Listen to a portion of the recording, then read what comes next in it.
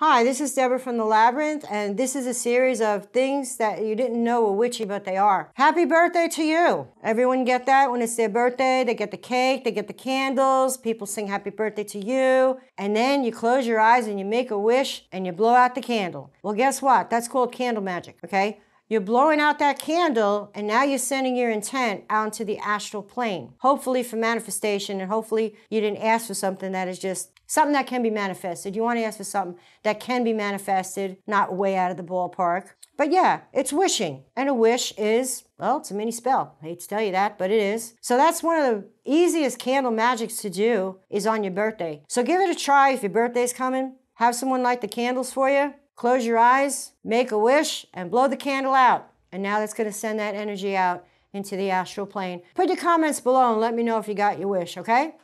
Give me a call here at the Labyrinth, 239-939-2769, and I'm here at the House of Spirits from Fridays and Saturdays. Check out all the other social media platforms. Thank you.